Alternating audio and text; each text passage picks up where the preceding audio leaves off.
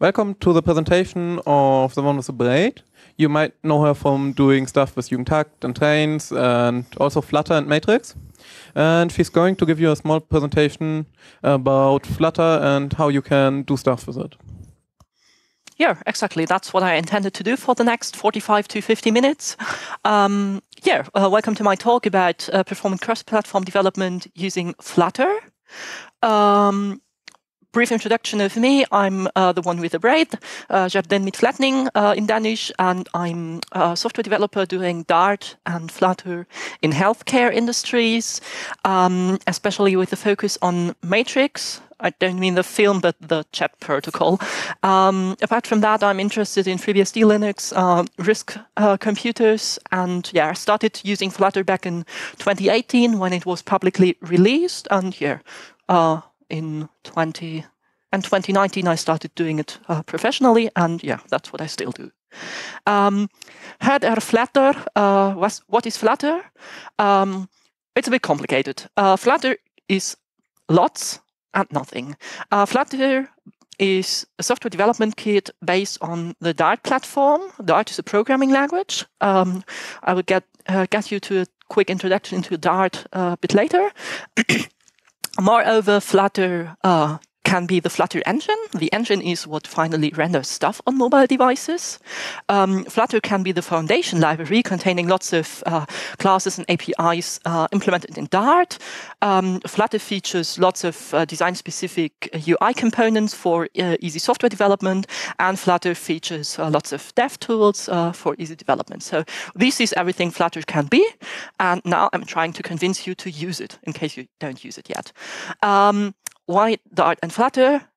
Flutter compiles to, unlike JavaScript, where we have, we often compare Flutter with JavaScript since these are the most popular cross-platform mobile frameworks.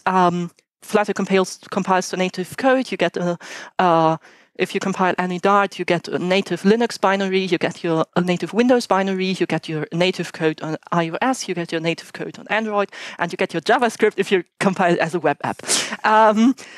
One advantage, of course, but that's common in any kind of cross-platform development. You have your single code base that saves you half of the number of mobile developers, also lots of development time. And Flutter is super good at adapting to the platform. If you write a single application, it basically looks same on any device, but it adapts in small UI enhancements. For example, in order to meet the habits of the platform it runs on, which is, in my opinion, a very good approach. Very basic example, if you have an empty app, material design on Android, it would use uses another app bar than on iOS in order to meet the habits of what users are known from their platforms. And Flutter, and that's the most important thing, it was designed around development experience. Not mainly user experience. Well, that's what the developers at the end do, but the framework itself was developed for developer experience. That means they have a team about, the developers of Flutter, they have a team about caring about developer experience. So asking nothing but the question, how can we make development more intuitive, easier? And that's a very good idea, and it finally helps you out getting rid of legacy development patterns. Brief history of Dart and Flutter. Dart was initially released already in 2011, so it's a pretty modern language. It aimed to replace JavaScript with a type-safe language, and let me just summarize, it absolutely failed. They aimed to bundle Dart as language in Chrome, but since, hey, a language supported by a single browser, well, back in these times, Chrome did not have a market share of 95% yet, so it absolutely failed. But some approaches were good. Having a typed language, but it was only semi-ready. They forgot many APIs to implement. Back in these times, Dart was not. Did not have a proper type system yet, so it absolutely failed. So the developers of Flutter, which is Google, looked for a new use for this language, which is actually a very nice language, and they found a use: mobile development. That's why they announced Flutter in 2015. And since 2015, back in these times, Flutter was an Android-only SDK, aiming to render at 120 frames per second. But with time going on, Flutter was adding more and more platforms, from Android, iOS, then later first preview of Linux desktop, web support, Mac desktop, and Windows desktop was released. All of them are counted as stable nowadays, though it's discussable in my opinion. And yeah, so nowadays Flutter is a cross-platform development kit, which is really cross-platform. The only common is discussable, but the only common platform it does not run on is BSD, which is a pity because I'm a huge FreeBSD fan. I'm not sure whether you are already familiar with Flutter or not, whether you are experts in Flutter or beginners. So a quick heads up about Flutter. Well, we already mentioned Flutter is a UI framework, a cross-platform UI framework, aiming to help you creating simple and easy, or having a simple and easy way to create mobile platforms. Most important term if you use Flutter is widget. Any UI component is called widget, at least anything the end developers use. And as most UI declarations, whether it may be a programming language or a markup language, you have a nested tree. You know it from HTML, you know it from XML, you know it from anything. You have your element nested into elements, having children, and you have a tree structure where you nest your elements. But unlike, for example, in HTML, where it's tags, you have widgets in Flutter. And yeah. And what makes Flutter pretty special is Flutter ships both super basic layouting widgets, doing nothing but layouting, up to super high-level widgets for end users, which are kind of, here's our search bar. So you can either use super highly customized development with low-level widgets, or super high-level widgets where you basically drop in a few widgets and you have a final app, or at least final MVP. So let's look at some Flutter code. It's the simplest Flutter application I could find. This is an entire app. It says "Hello World" in Klingon. It's geeks here. I thought Klingon might be liable for here. So very important part of Flutter is run app, because that's basically what tells the Flutter engine to start rendering an app.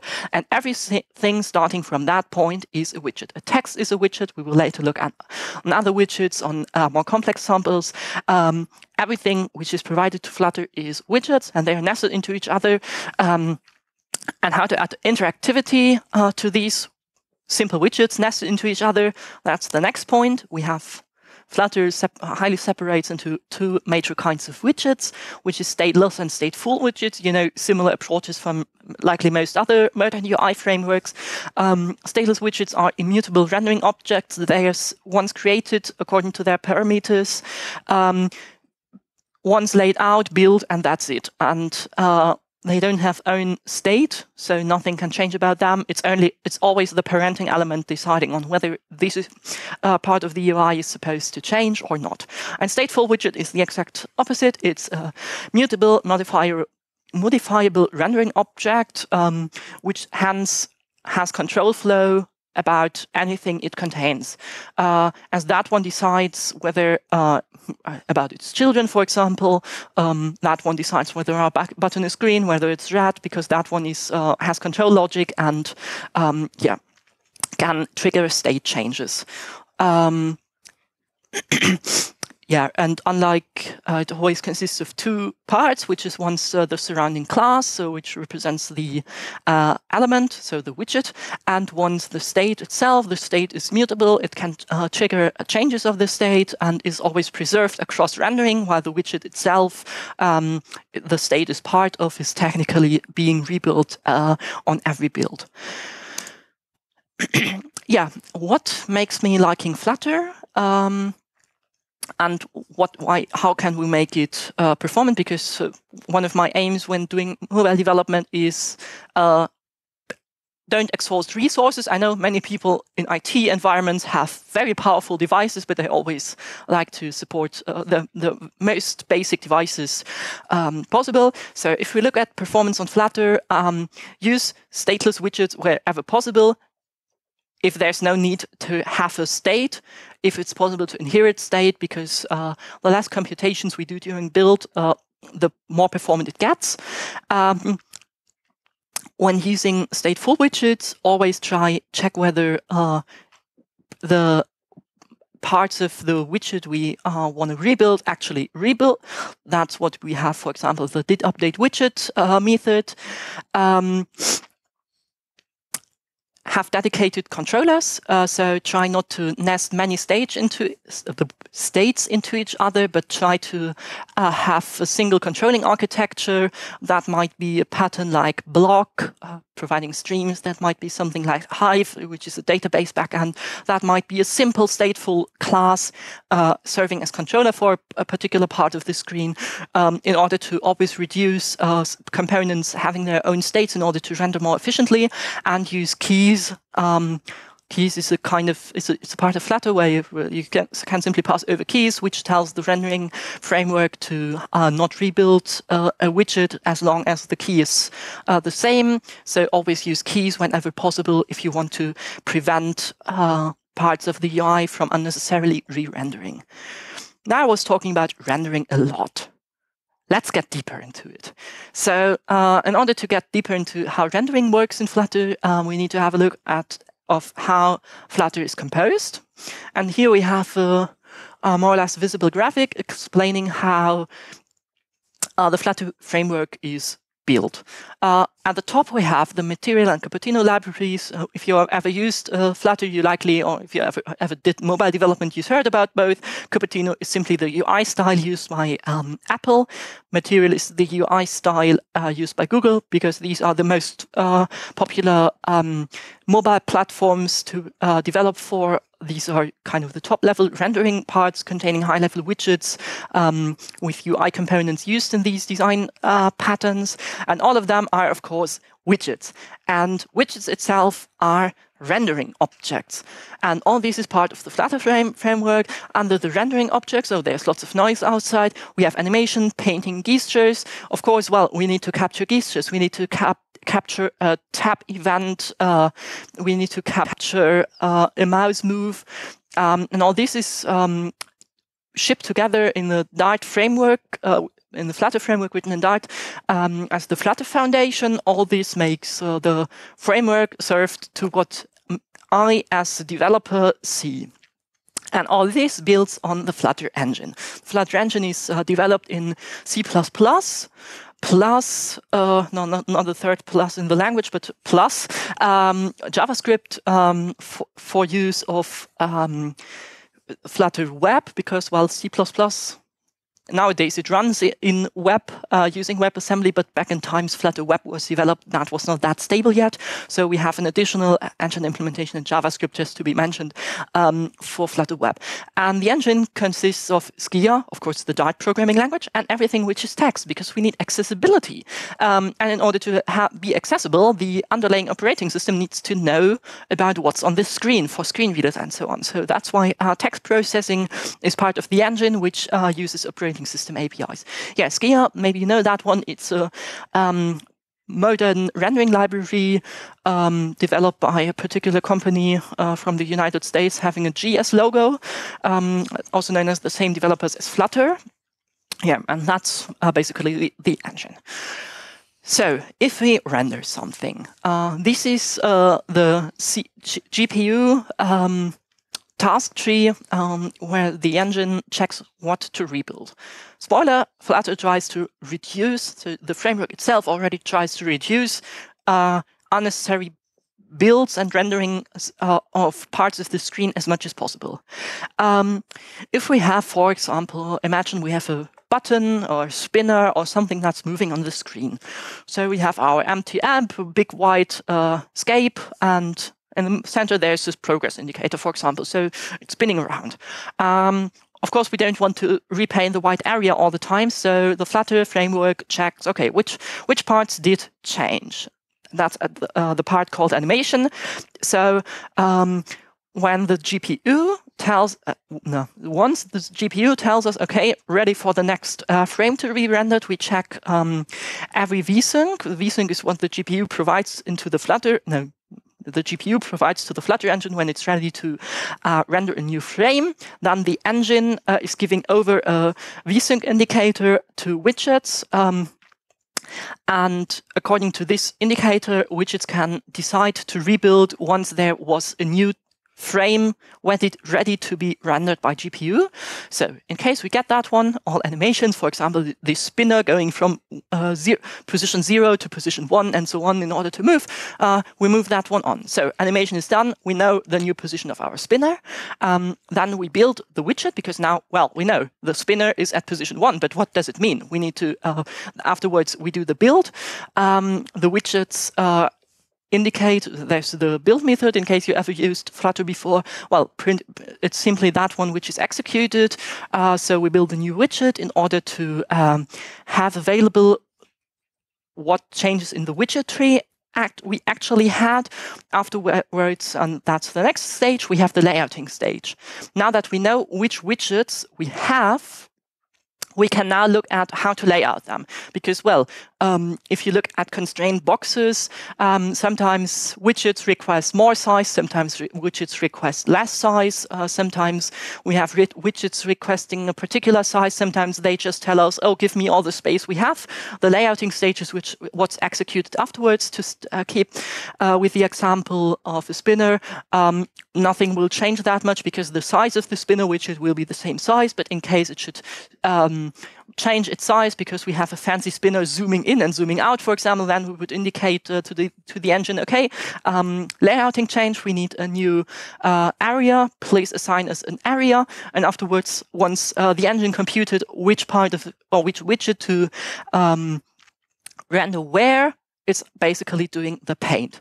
And then we're done, and we're skipping over to the next vsync and doing this again. So that was a very detailed explanation of how GPU tick works with Flutter.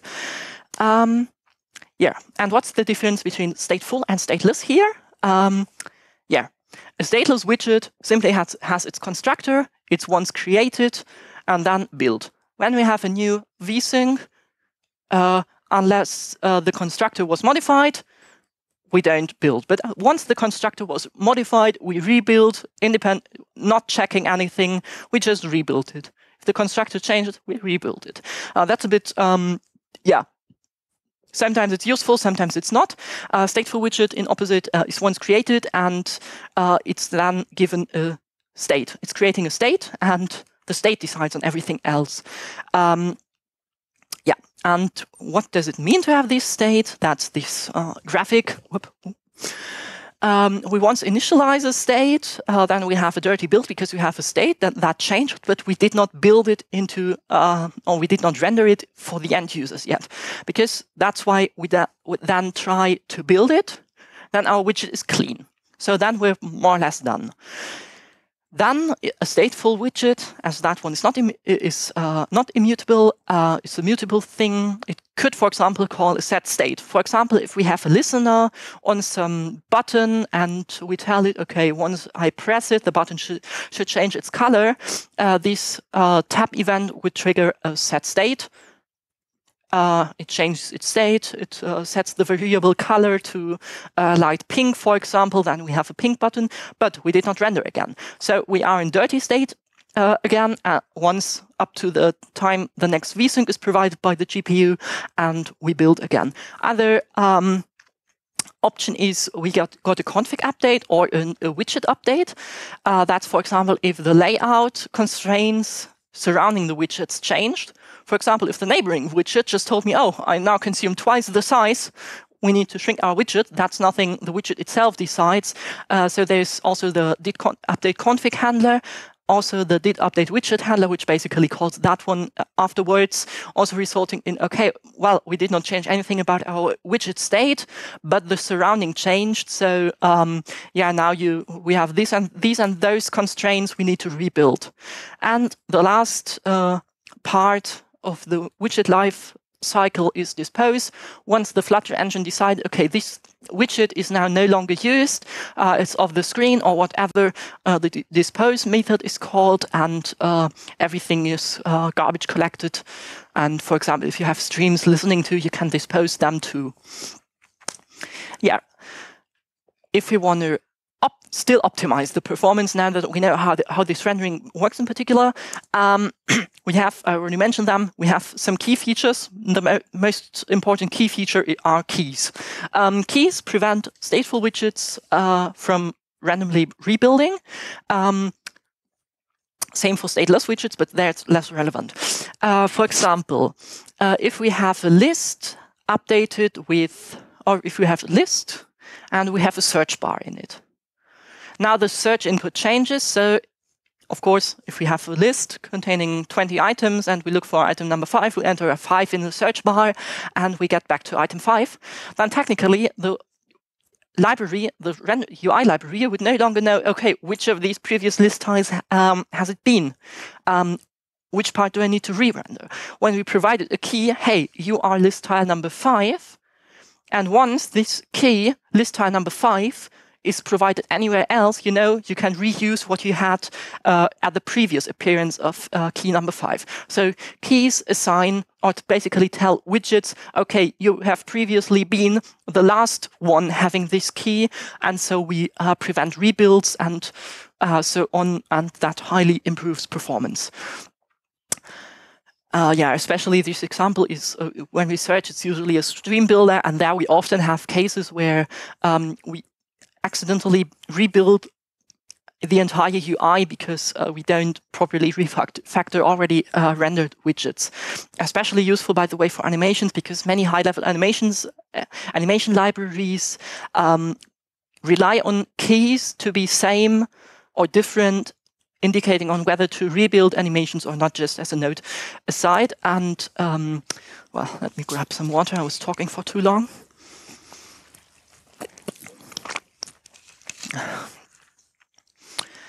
Flutter uses, or generally Dart uses lots of streams. We often build UIs against streams. Streams may be provided by the state management, which might be Block. That might be provided by the database solution, which might be, for example, Hive.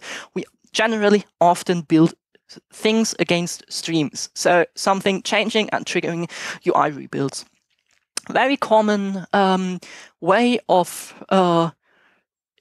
displaying stuff is we get a list of anything from some server, from some database backend, from whatsoever, and yeah, we want to list it. That might be a chat list, that might be whatever. The list of the upcoming talks. So we have our stream providing basically the rendering library. Here, these are the items. Once anything changes, rebuild. Please never do that. If you have a list view building against a stream, believe me, everything will rebuild once there's a new item in the stream, which is awful.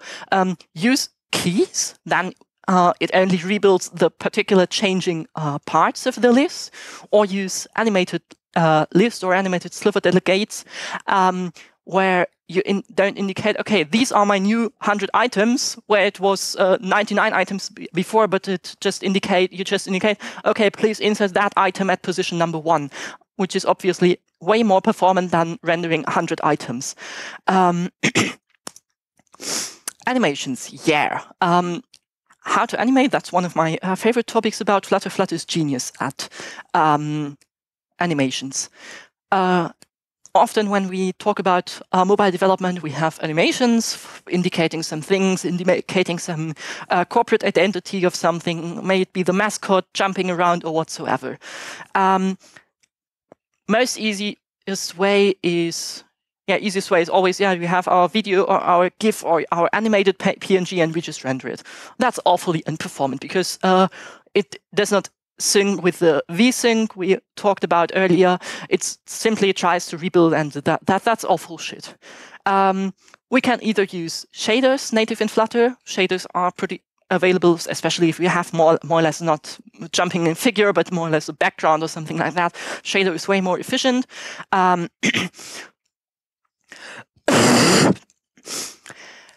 Use animations package. There's a package provided by the Dart language called animations that has high-level implementations of many animations, many common patterns of animations, which might be page transitions or whatsoever. And again, use keys because animations are super heavy and we do not want to initialize and analyze the keyframes of our GIF if we need to render a GIF every time we change anything on the screen. Also, especially as a hint, as a replacement for GIFs, just doing some basic animation, there's a super fancy animation format called Lottie, doing high-level rendering. Yeah, it's super efficient in Flutter. I recently had implemented it somewhere where I sometimes had 50, 60 Lottie animations running on the screen, and it was still super performant and even not that powerful devices. Now, these following things only apply if you deploy something for web. Yeah, Flutter supports deferred libraries. So imagine if you compile your application with everything, all the logic you have in, well, first of all, it's just your executable, but we can defer it. Deferred libraries are available in Dart since ages and enable you to split up the compiled on the transpiled JavaScript you get if you run it as a web application into several parts, computing based on which parts are needed first. You could, for example, first have your splash screen, then defer the most other parts of the animation, not animation, sorry, the application. And yeah, that's obviously way more, it reduces the initial load and increases the initial rendering, the first colorful paint you get if you only load a few kilobytes instead of your 5 megabytes over bloated web application because it contains that much stuff. Also use browser-optimized CanvasKit. Flutter renders in web using CanvasKit, which is the web version of Skia. Since the recent release of CanvasKit, I forgot the version number, it was 0.30 something, they have browser-optimized CanvasKit. So they have dedicated versions compiled for Firefox and for Chromium because there are not many other browser engines left. And by providing browser-specifically compiled versions of CanvasKit, I don't know how, but they reached at reducing the size of the CanvasKit library by several megabytes. Yeah, also a very, it's unfortunately a very uncommon pattern in Dart web development is web workers. Web workers are always your solution in general in web development if you have heavy tasks to compute. JavaScript itself is simply not made for computation and multi-threading. The only solution to do this are workers. Especially web workers are useful in that case. There are also some other parts of other types of workers, but these ones are the ones relevant if you have heavy computations, because otherwise you will simply see your UI freezing while you, for example, encrypt your 5 megabytes file. It will slow down your application. If you could encrypt your 200 megabytes file, well, the user might be a bit disturbed because the web app won't render anything for the next 5 minutes. About storage. Flutter has super fancy storage solutions, and let me take one thing first. JSON is not a storage. At least not if you want to process a bit more data than my preferences, whether I'm in light mode or in dark mode. JSON is not a storage. Let me present some nice Flutter-typic storage solutions. The first one, the boring one, is SQLite. You know that one from anywhere. SQLite is a database solution. As SQL might indicate, it's SQL-based. It's very performant if we use it on I/O platforms, so anything apart from web, because I don't know whether any one of you ever tried to use SQLite on the web. It works using WebAssembly, but please don't do it. Because it tries to store stuff in IndexedDB, it should not store in IndexedDB. That's why SQLite is super efficient and performant via foreign function phase if we run a mobile application or desktop application, but it's awful if we use it on web. Two very Flutter-typic database solutions are Hive and Isa. By the way, written by the same friendly person, a developer from Munich. Hive is more or less the Flutter native one, while Isa is the Rusty one, and not Rusty in the meaning of old, but Rusty in the meaning of it's written in Rust. Someone said, hey, let's rewrite Hive in Rust or something, I don't know. Yeah, about Hive. Hive is a key value store, and it highly integrates into Flutter. It's listenable in UI, so you have a box. Storage boxes of Hive are value listenables. You can listen on in UI. You have type adapters enabling you to store runtime instances of your Dart code directly in the database, which is very convenient for developer experience, especially. And well, with more developer experience, you hopefully also can create better user experience. Isa is aiming to be a replacement for Hive, because Hive used to have performance issues in web that became now way better. But well, Isa project started way longer time before and has a bit different approach. It's query-based, written in Rust and loaded by foreign functions. Since the backend is written in Rust, it's super performant, especially if we run on native platforms, so everything apart from web again. On web, it's also pretty performant. It's loaded via WASM, but if you process lots of data in web, it turns out it's a bit less performant than Hive. So these, as Isa and Hive, are the ways to go with Flutter.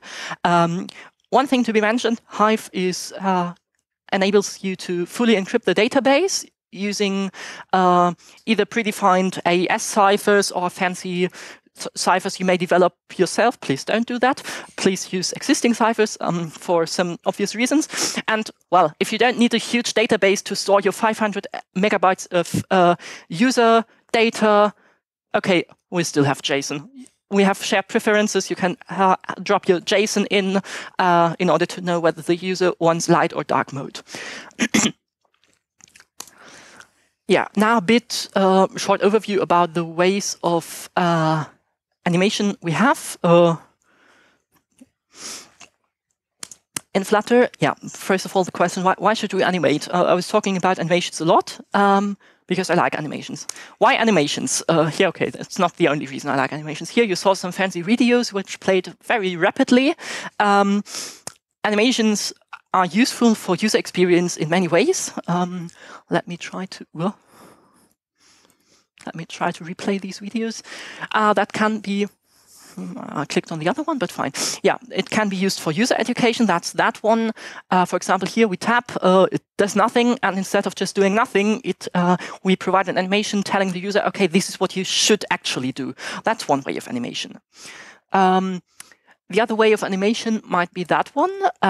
We click on a message in a mail folder and it opens a pop-up, and instead of just navigating to a new page, we transition the message into the pop-up so that we know, okay, what we now see is the detailed view of this message.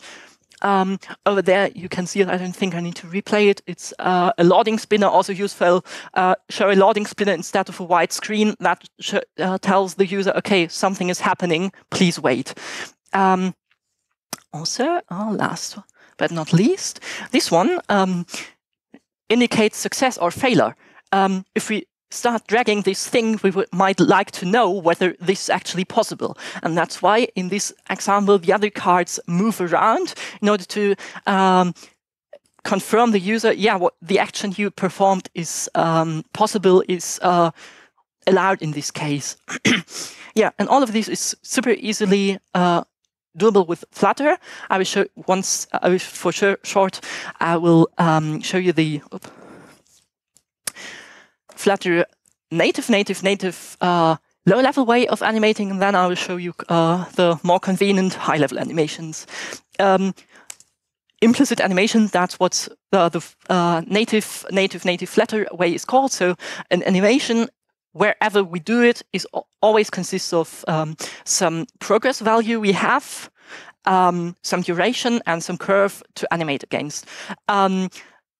It might be a box resizing according to some predefined stuff. It might be a super complex rabbit running around on the screen according to some value we have. That would be pretty complex to animate, but it's possible. So using these three values in Flutter, we have, and anywhere actually, we can perform super performant UI animations. About curves, Flutter has many predefined curves, but also you can define any mathematical function to use curves.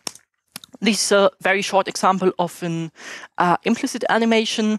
We only provide it a given value depending on some if statement, depending on whether whatsoever is currently selected or not. The width or the height should be 200 and 100. We give it a duration. We give it a curve, and that's everything it does. Flutter is very good at high-level way of animating.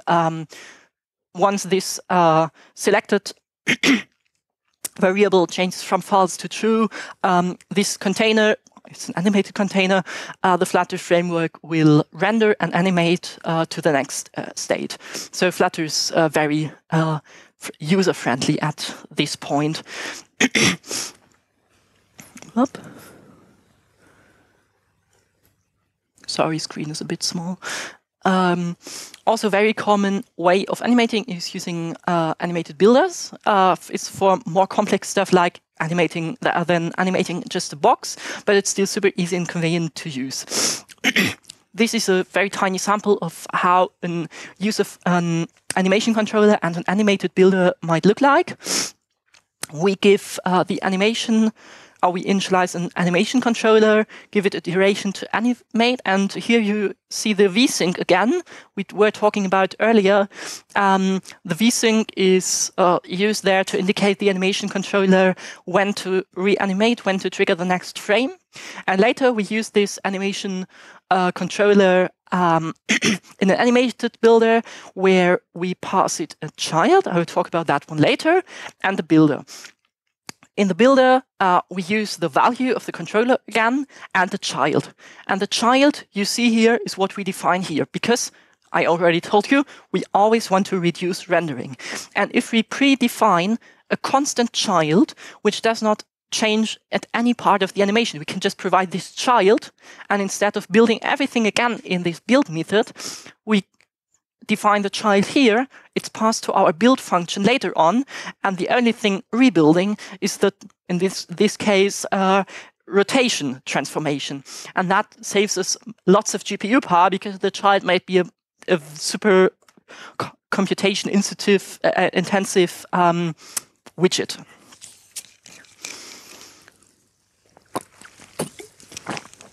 No worries, we're almost done. Last part of Flutter native animations to be mentioned are hero animations. In case you ever used Flutter, believe me, you already used it, but you did not know. Hero animations are given a tag, and it's super fancy. We give a particular widget on the screen a tag. We navigate to a new screen. We provide the same tag to some other widget.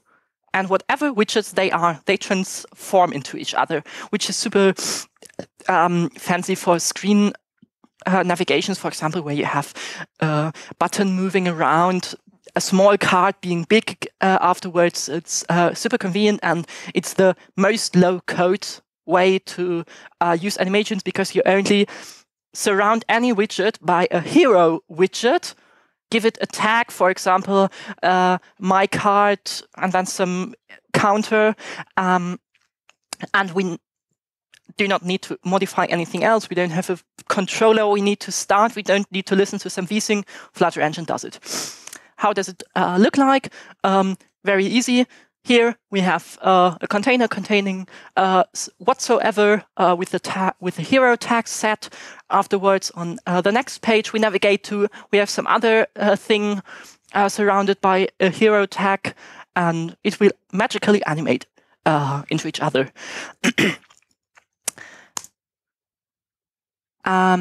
if you are not motivated to implement animations on your own, there's the animations package, which provides high-level implementations of all the fancy animations, transitions you might use.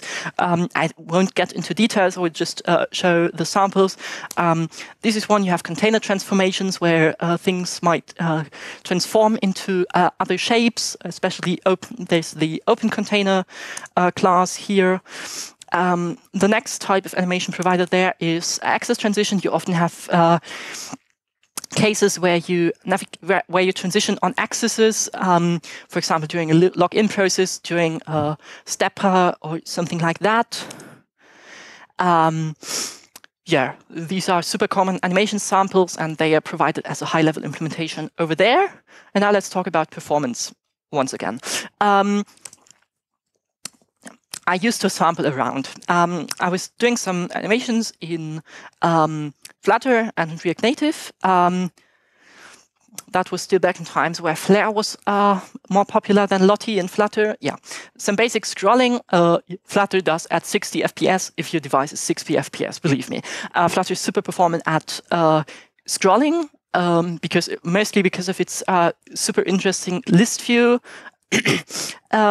widget. I would likely go deeper into that, but that would not fit into 45 minutes. Yeah, it consumes less RAM and less CPU when scrolling around a list view than, for example, if we have the same in React Native. If we use a flare animation, okay, that was 2 years ago. Flutter is super unperformant because there it was directly using rendering objects instead of widgets, which shows us one of the huge disadvantages of Flutter. It's not meant for 3D stuff. It's not meant for GL stuff. It's mostly meant for applications displaying stuff and not for example, games and stuff. So there, Flutter is way less efficient. But if you look at Flutter native animations, they're super performant. The sample I had here was a screen with 10,000 GIFs being rendered on a grid. And basically some user input was given to the device it was rendered on, where it was scrolling around. And that resulted in React Native to 7 frames per second, and Flutter was still doing almost 20 frames per second. It had a higher CPU load, but almost a third of the RAM React Native was consuming. And that shows that Flutter is pretty efficient at its rendering. One very important thing to still be mentioned at the end, I don't want to give you too much of enthusiasm, Flutter the bad and the ugly. Flutter itself is open source. It's a framework licensed under mid license, developed by Google. I already mentioned that one. But try to build it yourself and fail. The build of the Flutter framework itself, unfortunately, relies on blobs falling out of Chromium CI. That's a bit... If we download the Flutter framework, for example, it does not even include the engine, but by default downloads the engine from the Chromium CI, and we can technically not know whether that's actually what's compiled out of the source code of Flutter. Also, we can compile the Flutter engine on our own, no problem, but still it downloads all its dependency as blobs from the Chromium CI, and you don't know what. That's also, by the way, the reason why Flutter has not been ported to other platforms. Google does not want it to be ported to, because you always need pre-compiled blobs from the Chromium CI. That's the main reason why Flutter was not ported to FreeBSD yet, for example. There were many developers aiming to do that, but the Flutter engine does not allow you to compile it if Google does not want it. And that's shit for an open source project. Yeah. Also, there used to be privacy regressions, and there still are privacy regressions. Let me explain them. Yeah. Flutter often connects to Google Fonts. Why? It sounds very evil. It is evil, but let me explain it in a way I can understand it as web dev. And not because Google Fonts are easy to use, but Flutter renders in CanvasKit. CanvasKit uses WebGL. And WebGL cannot access the fallback fonts of your operating system. And Flutter's way to do that was, okay, if we have, for example, that's often common if you have foreign symbols or emojis, if they are not available in the fonts bundled with your Flutter application, the Flutter engine decides to connect to Google Fonts and download some Noto fonts. That's a very evil pattern because it's nowhere documented. We were recently stumbling about that over that one at work and found as a privacy regression, it was super hard to work around because Flutter does not intend users to prevent you from that. It simply connects to Google Fonts. It's hard-coded. It downloads these font files. Unless you override them by providing a font with exactly that name, whatever it contains. Just as a hint if you want to prevent it from that. It's a bit weird. The second huge privacy regression, especially in past, was Flutter experimented with the Fiat libraries on mobile platforms too, also known as split APKs if we talk about Android. And instead of using an open source implementation of it, it was simply shipping the Google Service Framework implementation of APK split up without telling anyone. We had huge problems with apps included into F-Droid because on a sudden, they included some proprietary Google stuff, and we did not even know from where. It took us some time to investigate where it came from. We could work around it, but also that's the evil part about Flutter. It's a Google project, and use it with caution. Yeah, that's it as of now. Time for questions.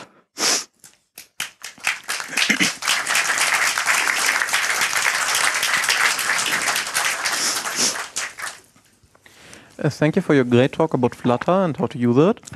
We have about 15 minutes left for questions. If you want to ask a question, just put your hand in the air.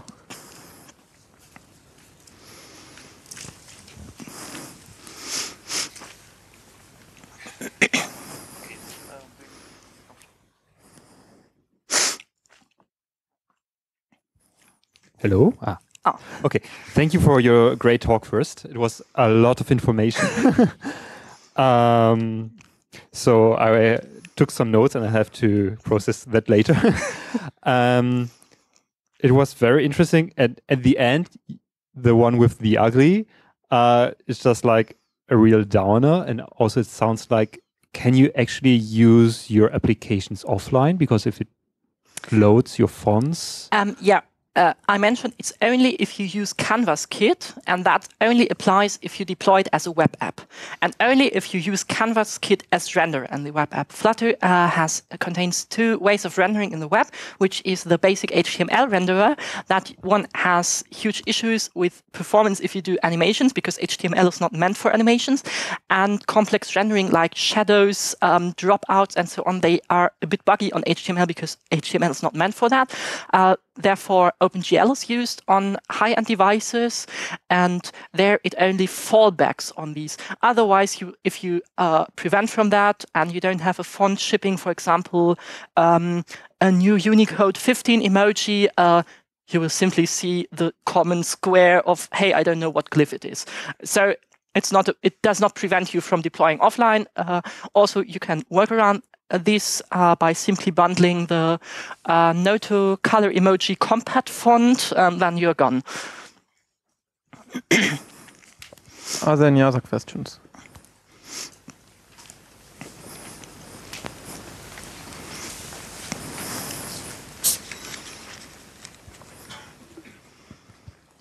Hi, interesting talk. If Flutter renders using WebGL on Canvas, how does it deal with accessibility, for example, screen readers and stuff?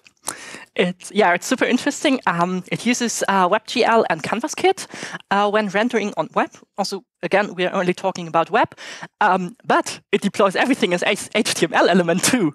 Everything which is relevant for screen readers or has area tags set, and all pre-built widgets in Flutter have ARIA text set, or at least ARIA representations translated into HTML ARIA text, are rendered at exactly their position in background, overlaid by the WebGL as text or whatever it is in order to have accessibility with screen readers. That's again this part. Let me scroll to that slide. Here, text is part of the Flutter engine. Everything which is text is not processed in Dart as high-level part, but as low-level component of the app integrated into the native platform. In web, that means it's rendered as regular span, as regular paragraph element. In Android, it means your screen reader will read it out. If you use this, I forgot how it is called, this thingy where you tell your screen where to tap on, it recognizes all this stuff because it's rendered as native text provided to the operating system. Are there any other questions?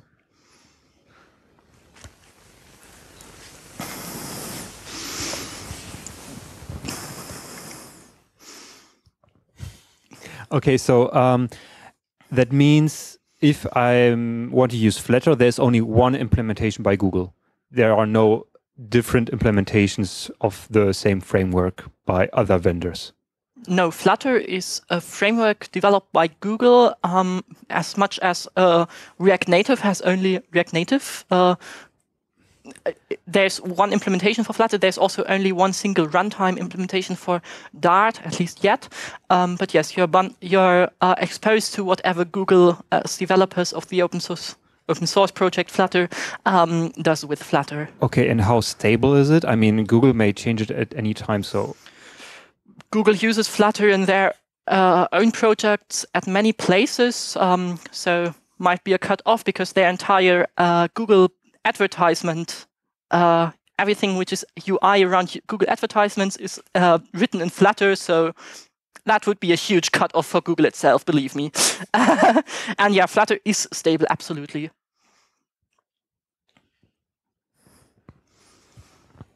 You mentioned it downloads dependencies from Google during build. If Google ever drops this project in 5 years, can you still deploy and change old projects? No, it does not download anything during build. No way. It downloads blobs from the Chromium CI if you build the engine. And as an end user, you would actually never download the engine. The engine is shipped with your installation of Flutter locally and then used to build the applications. And yes, if you install Flutter, it's basically a shell script you download and it installs stuff. But once it's installed, you can use it as long as you want.